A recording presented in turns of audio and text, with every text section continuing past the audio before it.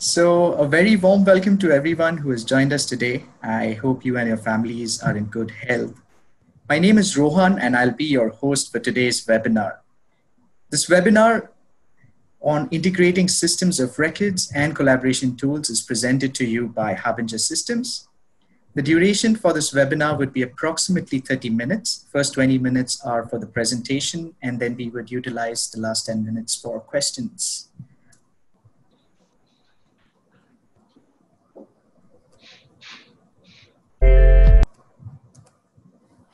Before we begin, a few housekeeping tips. In case you cannot hear the audio, ensure you have selected the right speaker for audio output. You may test the same to see if it is working fine from the audio settings option on the lower left corner of your screen. If necessary, dial in using your phone. All attendees will be on mute by default. Please raise your hand if you have any query or post it in the chat window. Any questions can be posed during the Q&A panel. We will try and attend to all questions during the session. The ones that remain shall be answered via a follow-up email. A recording shall be made available to all attendees within a few days. And now it's time to introduce our speakers for the event. Our first speaker for today is Dr. Vikas Joshi. Dr. Vikas Joshi is a business leader who is passionate about product development and technology entrepreneurship. As founder and CEO at Harbinger Group, Vikas leads a reputed organization inspired by his passion for product development. He holds 2 US patents for his inventions in interactive learning technology. As writer, speaker, and educator, Vikas shares his passion for tech entrepreneurship with others. Vikas is a Harvard Business School alum and also holds a doctorate from University of Pennsylvania. Our second speaker for today is Maheshkumar Kharade. Maheshkumar is a technology expert with over 13 years of experience in design and development of enterprise applications in the HR tech space.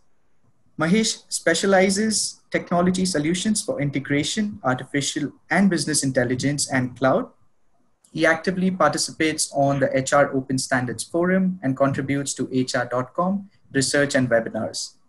At present, he heads the Center of Excellence for HR and Learning Technologies at Harbinger Systems. Welcome, Vikas and Mahesh. The stage is all yours. Thank you. Thank you very much, Rohan, for the introduction. And just wanted to make sure my voice is okay. Thank you.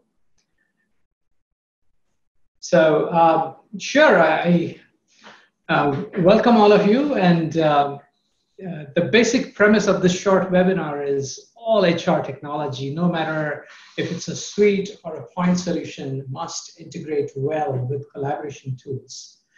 Now, your question might be, why has this become such a big deal? And when did this become such a big deal?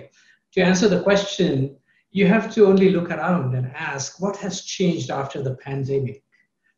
And if you're an enterprise SaaS product manager, a CTO, or an engineering leader, you have noticed the tsunami of collaboration tools that you find at the workplace. With remote work, tools like Zoom and WebEx and Microsoft Teams, Slack, Drive are deeply embedded into people interactions, especially in HR tech. Take the example of recruiting. Not too long ago, it used to be just a 2-part process. The first part was the only virtual part where you did like a phone screening or you used a website to post jobs and collect resumes. And then everything else was pretty much face-to-face. You met the candidate, you negotiated an offer, and so on. Not anymore. With remote work, the first time you will see your employee might be after they join if they're not working from home. Or take another example, and that's training, right? I mean, even in a blended learning situation, it was pretty much a face-to-face training program with a small little online component. There might be a few resources or some simulations that would sit somewhere on the web. But the bulk of the program would be a face-to-face training program. Now, it's going to be just the reverse. It's going to be an online program with select face-to-face encounters for specific learning experiences. So this same disruption applies to onboarding, performance management, benefits, outplacement, a host of other parts of employee life cycle. Process after process is getting disrupted. And as a tech vendor, then you have to think in terms of remote onboarding, virtual classroom, online performance management, remote HR service delivery, and so on. Does your product roadmap account for virtual workers? Do you have integration strategies in place? Are you leveraging new marketplaces that are emerging around these collaboration tools? Those are some of the questions we're going to answer. So to quickly come to our agenda today, here's what we're going to do. My colleague Mahesh here is a tech expert. He has a ton of experience. He has designed and worked on dozens of enterprise SaaS products. So we're going to pick Mahesh's brains and essentially learn 4 things: how to assess and compare collaboration tools by their integration readiness, how to visualize and document the integration workflows, the basic integration approaches, and how to select one. So let's dive right into it. Mahesh, here's my first question for you. When you talk about integrating systems of record and collaboration tools, what systems of record are we talking about here?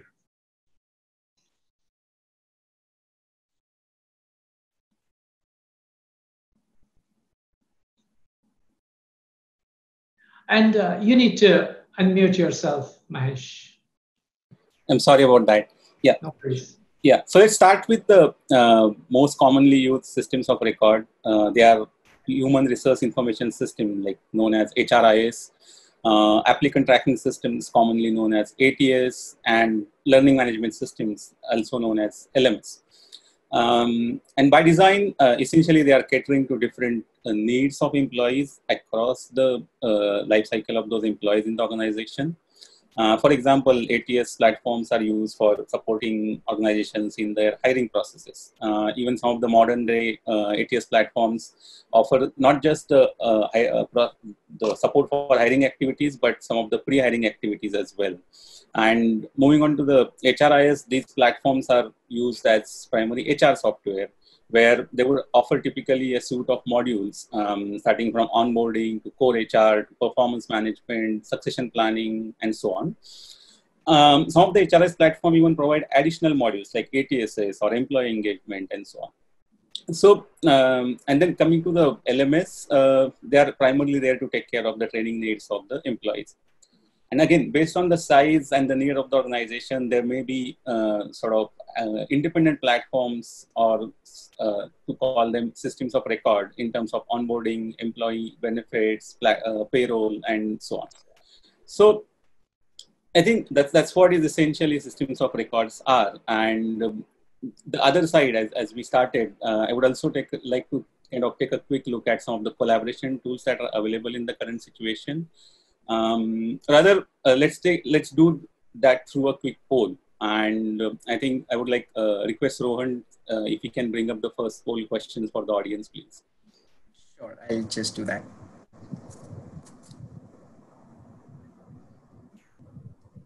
So there you go. Yeah. So the question is like, which collaboration tools are being used most, either by you or within your organization? And I think feel free to choose the options based on your experience so far. All right, so we have polling started. We have responses coming in. Let's give it another 10 seconds.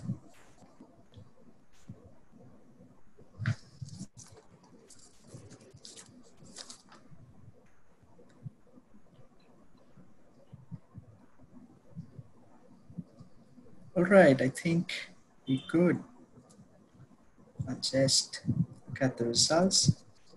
So, yep, we have about 40% of people are using MS Teams. Then option A is about 30%, which is for, yep. So MS Teams is the main tool used for collaboration, it seems. Cool. Thank you, Rohan. So yeah, I mean, looking at the features, can we get to the next slide, please? Sure.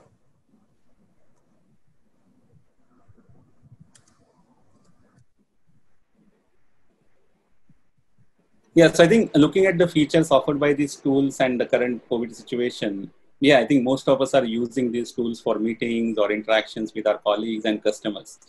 And as finding from our polls are also indicating that collaboration tools that are like enabling this remote work environment are sort of very much in demand.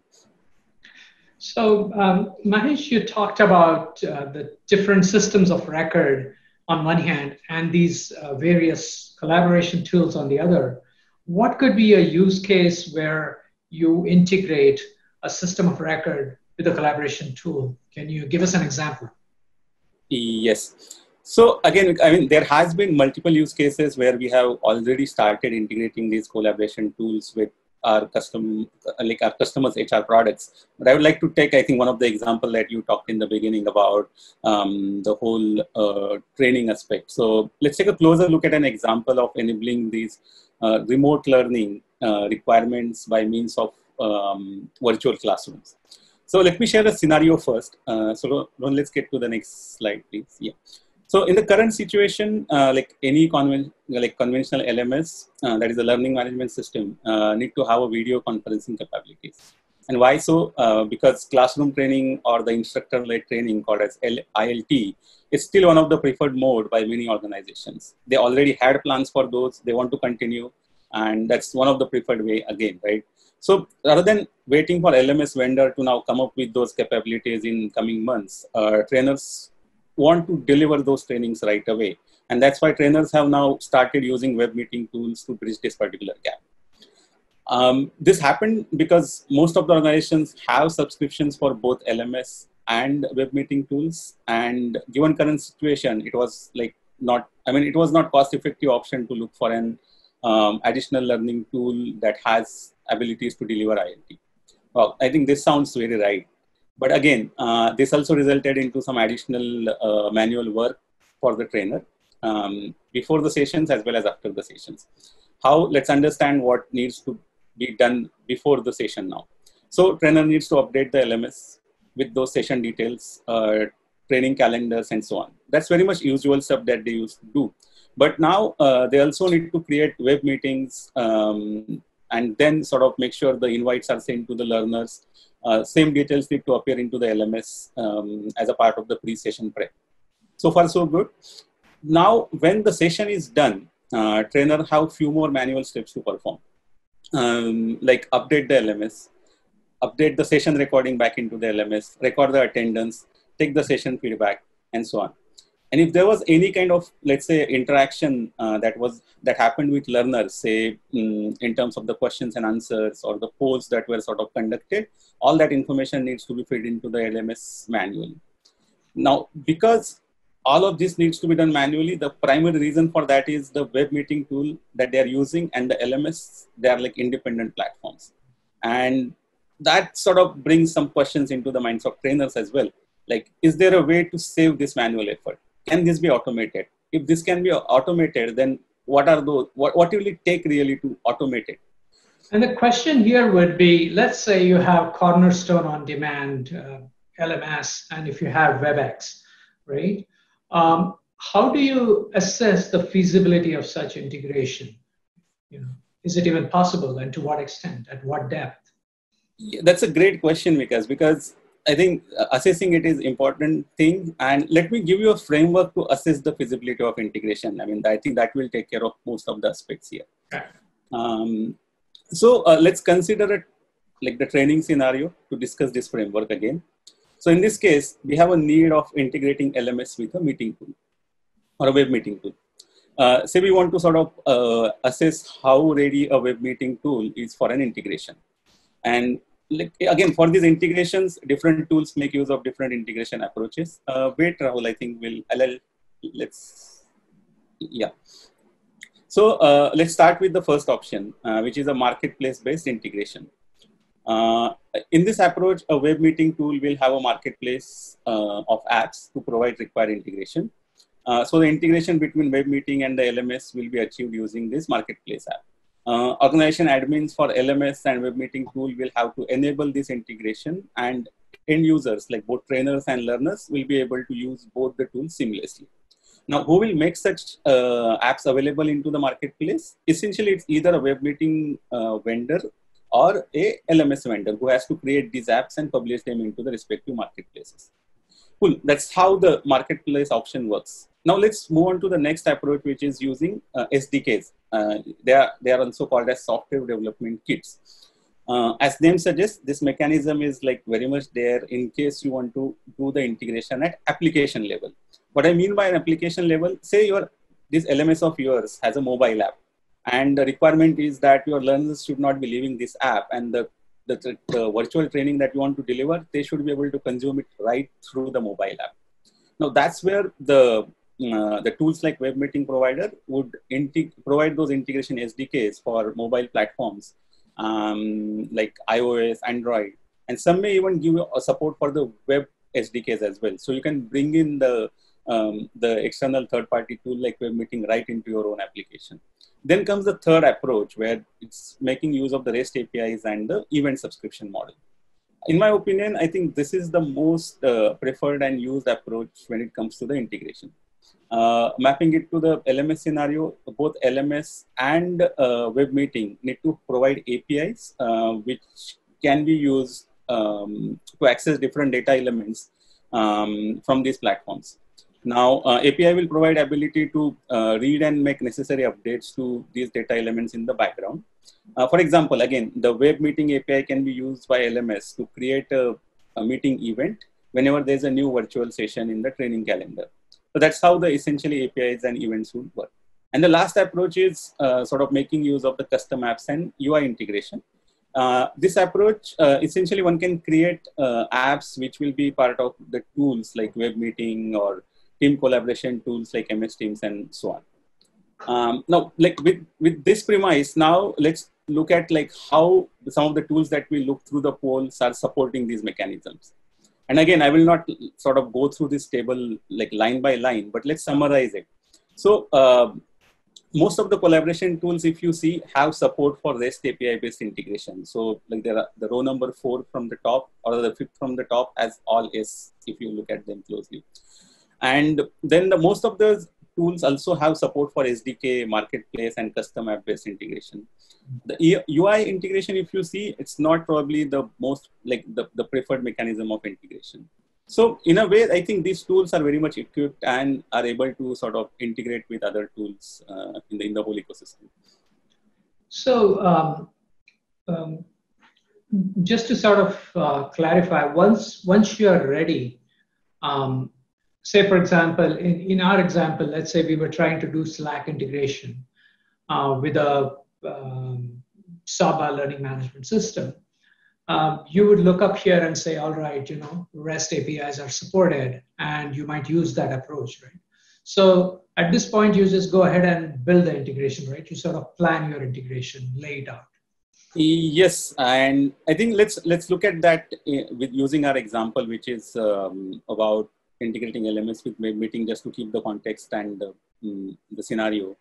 So if we go to the next slide, Rohan, please.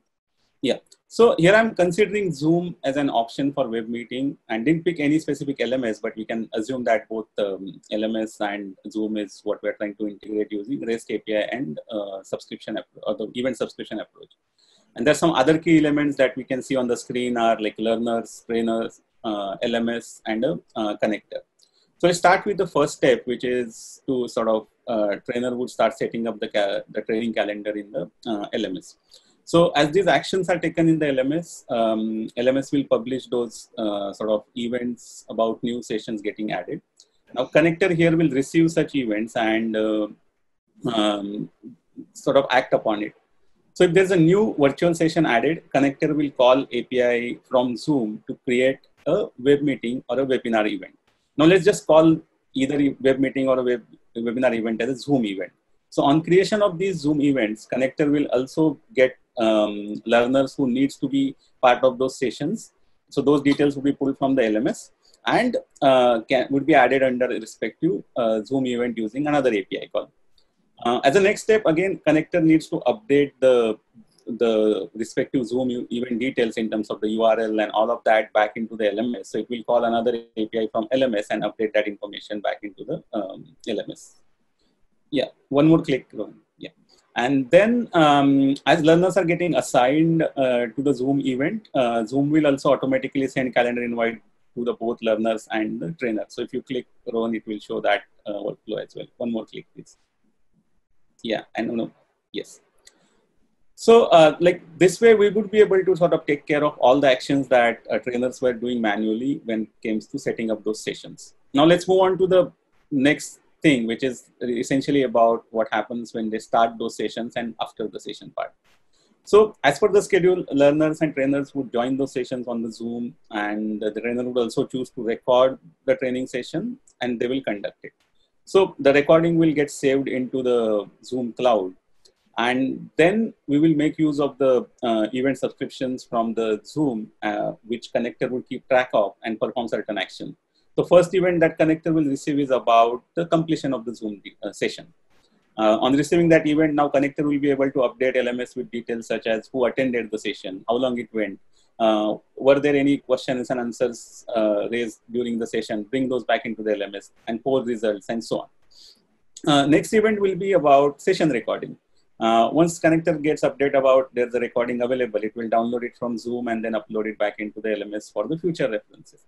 So with this, we're also able to now automate some of the post sessions manual steps that were there. So in short, using this API integration, we could easily integrate Zoom with the LMS once we had all the details with us. And like as we went through this process, I brought in one more component that was not there before, which I'm calling it as an integration connector. So I think let's take a look at that more closely, what exactly I mean by an integration connector, because if you see, that sort of is what is enabling this whole automation that we were talking about. So Ron, if we go to the next slide, please. Yeah. So as you can see on the screen, there are 4 primary approaches for building such integration connectors. First approach is a custom connector or a point-to-point connector. As the name suggests, it's primarily to achieve one-to-one connections between different platforms. It makes use of public APIs, which I was referring to as a REST APIs before, or even file-based data transfer is also possible for this integration. And because it's based on the APIs, we can very well also leverage standards like HR Open in this process. Next approach is make use of the ready connectors from providers like MuleSoft. Now, this approach is primarily used if you already have subscriptions for these sort of platforms. Now, then comes the enterprise service bus approach, which is, again, there are providers like WSO2 or Mule USB, and it's primarily used when you have integration requirements for bringing more than 2 or 3 platforms together. The another commonly used approach is microservices and serverless architecture, which you see as a last line. Again, this is the most latest one, I would say, and is driven more by like how your platform architecture is. With this, I think let's take a quick pause and get a quick feedback on like which connector approach you think is probably mostly used when it comes to integrating these collaboration tools with systems of records. So can we get to the next poll, please? Sure, Mahesh. I'm just launching it. Yeah. So the question is like, based on your need, which approach you are most likely to prefer for integrating these collaboration tools with systems of records?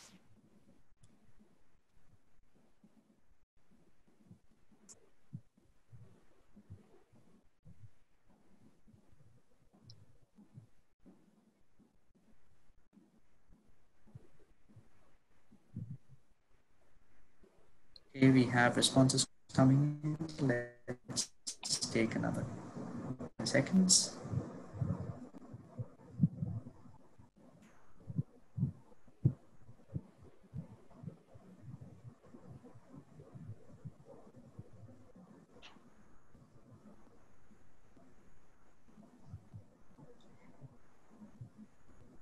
All right, so looks like P2P is the most preferred option here, Mahesh, and the responses indicate the P2P approach. That's great. I think this is very much in line with our observation too, because we have been using P2P approach I think in most of our work that we are doing for integrating collaboration tools with different platforms. So let's take a quick look at what the P2P approach is all about. So let's go to the next slide. Yeah. So as name suggests, it's bringing two different platforms together by means of this connector. And on your screen, you can see a diagram depicting product you wish to integrate on the left-hand side and the collaboration tool on the right-hand side. The connection between this connector and either of the platforms will be achieved using underlying APIs. The connector is responsible for essentially transforming data received from one platform into the format the other platform understands. Essentially, this is acting as a middleware where you are transferring data from one side to the other and back and forth and so on. The connector would initiate this data transfer using two mechanisms. One is predefined schedule and frequency, which is essentially we call it a scheduler-based approach, and the triggers, which are the events that are triggered by these platforms, which can lead to initiate certain workflows within the connector.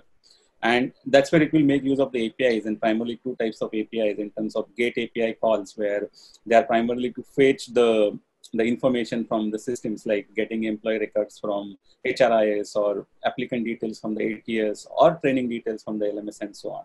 The post API calls are used to sort of create or update records into the platform, like creating a Zoom meeting into the Zoom tool and so on.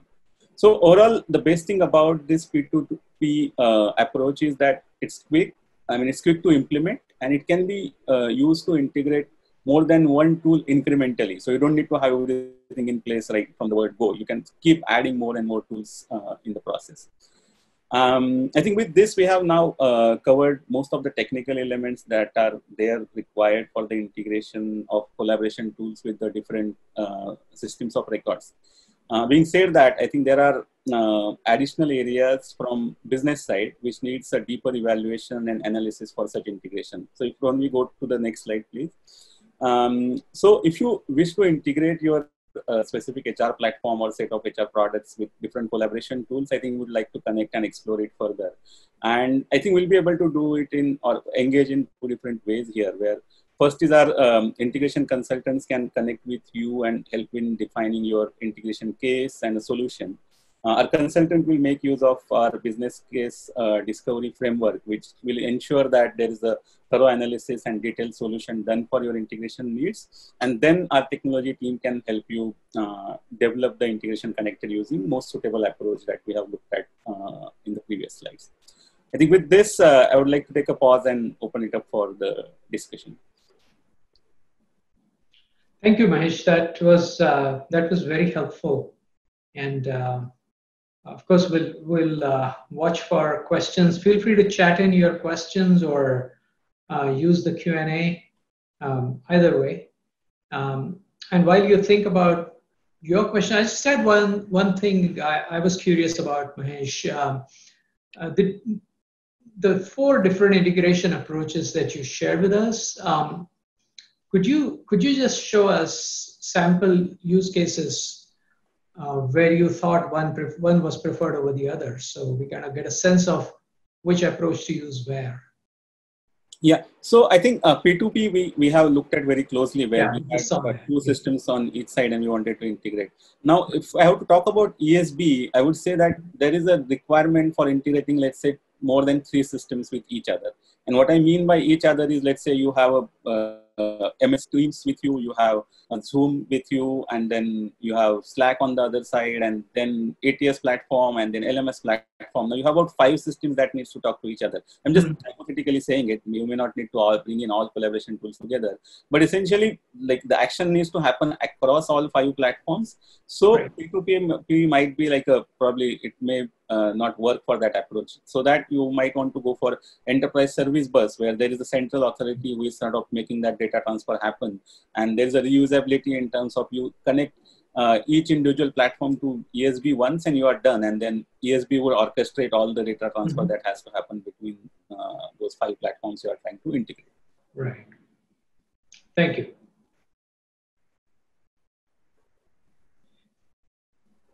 And when we talk about collaboration tools, you've given us a framework to think about that.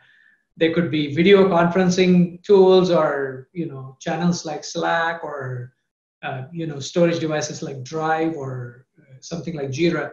But beyond these generic categories, are there other types of collaborations? For example, chatbots. I mean, would you call it a collaboration tool, and would that be part of your collaboration sort of basket?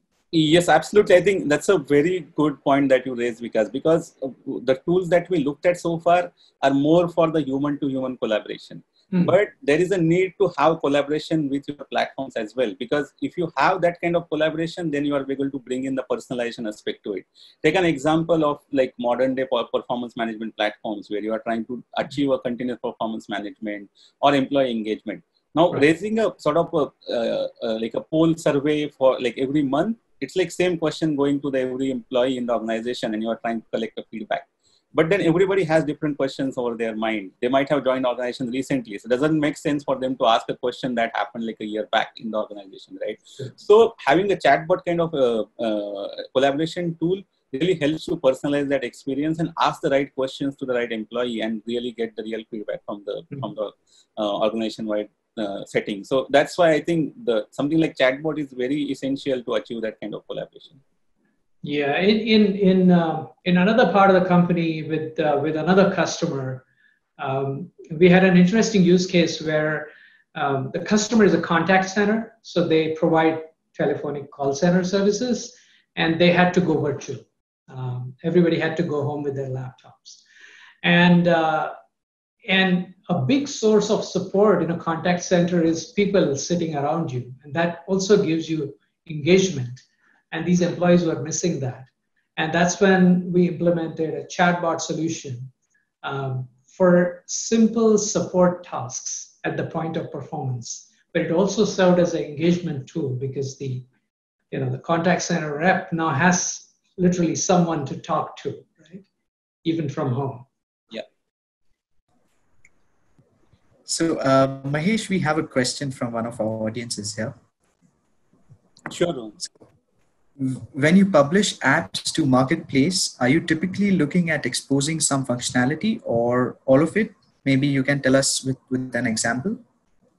Yeah, I think when it comes to publishing those apps into the Marketplace, what you need to look at is that what is the most like use functionality in your application that users can achieve by just not leaving their collaboration application. So let's say you have a tool that enables you to sort of connect with your employees on day-to-day basis and like talk to them about like their tasks and like their feedback and things like that. So you can very well bring that into the Teams so that they don't need to really switch to the application which does all this, but have a window in the Teams itself where they can go and do that thing quickly. So for manager, they can tag employees, talk to them as if they are talking through the Teams, or for employees, they can go back to manager using the similar mechanism. So it's not the complete tool that you want to bring back into the collaboration platform, but it's more like a most common use case where you would want to enable it right within the collaboration tool for the ease of use. And typically, if you go to a Zoom marketplace or any of these marketplaces, who do you find there? Is there a lot of these HR technology apps apart from the usual suspects, right? The CRMs and so on. Yes, absolutely. I think HR apps has started featuring into these apps. So if you go and look at Slack, even they have a dedicated page and section for HR apps in their marketplace. Okay. Same goes for Zoom. And I think we are also seeing something picking up into the Teams as well, where we have seen some of the leading LMS and engagement vendors getting added to the Zoom, the MS Team marketplace recently. Okay. And are you also seeing point solutions there, like let's say an onboarding application or like a employee one-on-one or mentoring application? So these are they're not entire suites, but they are like point solutions. Do they also tend to implement their marketplace versions? Yes, some of them are sort of getting into that. So I haven't seen like many of the entries there, but I think through some of our conversations over the last 2 or 3 weeks internally, I think the first step these applications are taking is the background integration, and then slowly they'll move into the into the marketplace model as well. But definitely there is an interest and people see a need of bringing these kind of platforms, connecting them to the collaboration tools as well. Okay, great. So Rohan, how are we doing on time here?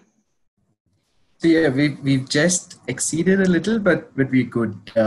So maybe we can bring this to a close if you can take us to the concluding slide.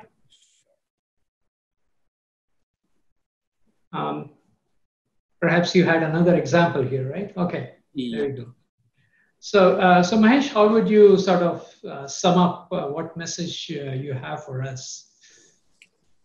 So I think the whole premise of collaboration tools is going to be more and more important going forward. So I think all of the HR tech app providers should look at it more closely, and we are there to help you sort of evaluate your use cases if it's not sure, or if you have doubts, you have questions. So let's reach out, and I mean, even like though we are on the thank you slide, we would be waiting in case you have any specific questions. We can chat right away after this, or like you can reach out to us on the details that are on the screen, and we'll be happy to connect and sort of help you connect your HR applications with different collaboration tools.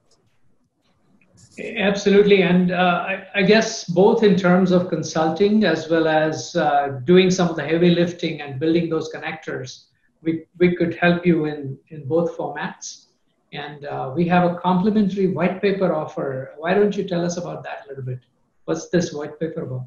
So this white paper sort of extends on the 4 approaches that we have looked at, and it helps you sort of decide which one you want to pick for your integration strategy. It goes a little deeper into even P2P approach, further talks about different components. Those were there on that diagram, which I didn't touch upon in the interest of time. So you'll get all those details through this white paper. Excellent, excellent. For those of you who want to make a deep dive, I guess that's coming to you in an email.